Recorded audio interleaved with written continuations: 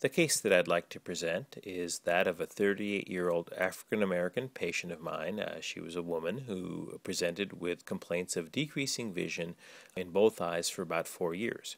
She was complaining of impairment in her night and peripheral vision, as well as some photophobia. Now, unfortunately, she was not the best of historians, and her complaints were somewhat vague, and it was uncertain as to the severity of these problems. However, her bigger trouble was that over the past 2 years, she actually was experiencing problems with her central vision, which progressed rather quickly initially, and then it plateaued. Her past medical history is notable for deep venous thrombosis and clotting problems during her pregnancy, but she has not had any clotting problems outside of that. She also has a history of hypertension, hypercholesterolemia, and has been struggling with depression as well. She is on a number of medications, including Coumadin, Zoloft, Abilify, Crestor, niacin, and vitamin A. She's taking some artificial teardrops, but really is on no other ocular medications and really has no prior ocular history either. Family history is positive for glaucoma. She does not have any previous drug allergies. On examination, visual acuity with correction measured 2200 on the right and was 2100 on the left, and at near she was 2200 on the right and 2070 on the left. AMS grid testing did reveal some areas of paracentral distortion on the right side, but was unremarkable on the left. Ishihara color vision plates, however, were markedly reduced, and she was only able to see the test plate in each eye. Tensions measured 13 on the right and 14 on the left side. External examination revealed a fairly normal exam, and there did not appear to be any evidence of ptosis. Slit lamp examination was relatively unremarkable, although she did have evidence of trace nucleosclerotic cataracts in both eyes. Fundus examination was quite striking for what appeared to be some degree of relative hypopigmentation relative to the more darker background fundus in the central macula. So it appeared that the central macula on an initial inspection was somewhat abnormal. The retinal arterioles did appear to be somewhat narrowed for a person of this age, although were not dramatically so. She was also noted to have evidence of a ciliary-retinal artery on the right side. A single lone, tiny, whitish-appearing drusen was noted along the inferotemporal arcade in the macula on the left eye. There was no evidence of any RP hyperplasia or bone speckle pigmentation elsewhere in the fundus. Red-free photographs also illustrated the lack of significant RP hyperpigmentation in the fundus. The periphery is not illustrated in these posterior pole slides, but it was really quite similar. Spectral domain OCT testing was performed in both eyes and showed evidence of cystoid macular edema in each eye, although it was interesting that a foveal depression was still present and most of the cysts were somewhat eccentric. However, the most striking finding was that there appeared to be excellent preservation of the inner segments and outer segments, as well as the outer nuclear layer in the central portion of the B-scan. But as one looked at the peripheral edges of the B-scan, it was quite apparent that the inner segments and outer segments were lost, as was the outer nuclear layer. And this finding was quite consistent in both the right and the left eyes. This constellation of findings was pretty much diagnostic. In fact, the OCT alone was fairly diagnostic in this patient, and no additional imaging or diagnostic studies really were necessary. However, we did obtain a fluorescent angiogram, which again showed a relative hypofluorescence centrally, but showed increased fluorescence surrounding this area throughout the posterior pole. There were no areas of abnormal leakage, nor was there any disc hyperfluorescence in either eye. In fact, in the late frames seen on the next slide, there is no leakage really by angiography whatsoever. Now, this patient did go on to get some additional diagnostic testing. In particular, electrophysiology was obtained, and you can see here that the flash VEP was pretty flat, and really no signal could be recorded. But the real confirmatory diagnosis, and again, the imaging studies were diagnostic here, but if one goes on to obtain a photopic cone response, you can see that the amplitudes are really quite reduced, although the cone response is still recordable. Two sets of acquisitions are shown. The 30 Hz flicker was also quite reduced, although it was still measurable. But the rod response really was completely flat and was essentially extinguished. The max response, I did show some response because, as I noted, the patient did have some partial preservation of cones, but again was significantly reduced in amplitude.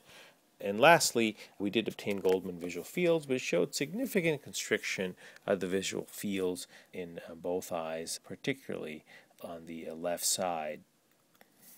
And so, in summary, what is the diagnosis? Well, based on this constellation of findings, this is an example, a very nice example, in fact, of a patient with retinitis pigmentosa, sine pigmento, with evidence of cystoid macular edema. Again, the OCT findings on this patient were essentially diagnostic, showing the preservation of the outer segments and outer nuclear layer in the central macula, because that is the part of the eye that's not been yet affected by the full effects of the degeneration, but there was evidence of loss at the outer extremes of the scans, again very typical of retinitis pigmentosa. The presence of cystoid macular edema is also very common in this condition. In any event, this patient was not the optimal patient for systemic medication use, and she was not particularly excited about taking Diamox, so we tried her on topical dorzolamide drops in both eyes. We also did an audiology as well as an internist consult to make sure that the patient did not have evidence of auditory deficits or Usher's syndrome. Genetic testing and counseling was also obtained, as well as a referral to a low vision service. In any event, the patient, after being started on dorzolamide, actually noticed a significant improvement in the cystoid macular edema, as was seen when she returned for follow-up imaging in October. Her visual acuity also improved slightly in both eyes, and we've been continuing dorzolamide therapy. Certainly, the use of low-dose Diamox has been well established, or Diamox or acetazolamide has been well established in this condition, but there have been reports of using topical therapy as well. In a patient such as this who was reluctant to use the systemic therapy, the topical therapy proved to be a very good choice. In January of 2011, the patient showed continued improvement with continued reduction in the edema. She was found to have evidence of a hearing deficit, and she's being fitted for a hearing aid, although we do not believe that she has Usher's syndrome per se. So in summary, this is an illustration of a patient with retinitis pigmentosa, which of course is a rod cone retinal dystrophy with variable genetic deficiencies and transmissions. The disease features a typical hallmark, including nyctalopia and progressively decreased peripheral visual fields, which this patient demonstrated. The classic findings include optic nerve pallor, vessel attenuation, RP modeling and granularity, and of course the very characteristic interretinal pigmentation in bone spicules. This case is a very nice example of a case of RP sine pigmento, where one does not see these bone spicules. There are of course many other associated findings, including posterior subcapsular cataracts, glaucoma, and hyperopia.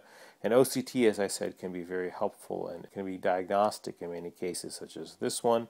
In these cases of sine pigmento, the pigment may not be present for many years, although in my experience in the very late stages, even in these patients, some RP hyperplasia may begin to develop.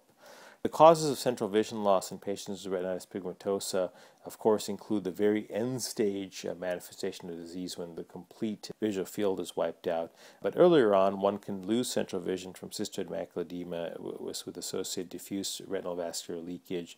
In some cases, macular retinal fibrosis and RPE changes may also be noted. Usher's syndrome, which this patient may not have, and again, we are not convinced that this is the case, although certainly is a concern giving her hearing problems, is much less common. Its prevalence varies from 1.8 to 6.2 in 100,000.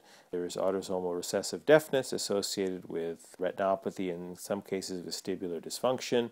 It represents 18% of all patients with RP, and again, it's quite rare, but on the other hand, it is the most commonly associated RP syndrome, and it does account for approximately half of U.S. patients who are both deaf and blind. And again, the early disease may be missed in the absence of the bone spicule retinal pigmentation. And in some cases, there are patients who, of course, are misdiagnosed as having rubella retinopathy, which can also manifest with pigmentary changes in the retina and deafness, although there will not be the extensive visual field loss seen in this patient. There are a number of different subtypes of Usher's syndrome based on the time of onset and the severity of the auditory and the visual disorders. As far as the genetics of Usher syndrome are concerned, there have been a variety of different potential genes that have been identified, and this represents a subset of the various genes that are noted in retinitis pigmentosa. It's interesting that all of these genes seem to encode proteins which interact to form sensory neuroepithelial cells in the inner ear as well as the retinal photoreceptors, and we don't have the genetic testing results for this particular patient to see if Usher's is in fact the right diagnosis.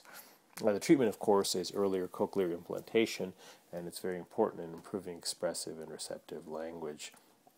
Again, there are a variety of pigmentary retinopathy plus deafness syndromes to keep in mind, including infantile adult Refsum disease, Cockayne syndrome, Bardet-Biedl, Alstrom, Flynn-Aird, Friedreich ataxia, and of course, Karen-Sayers syndrome.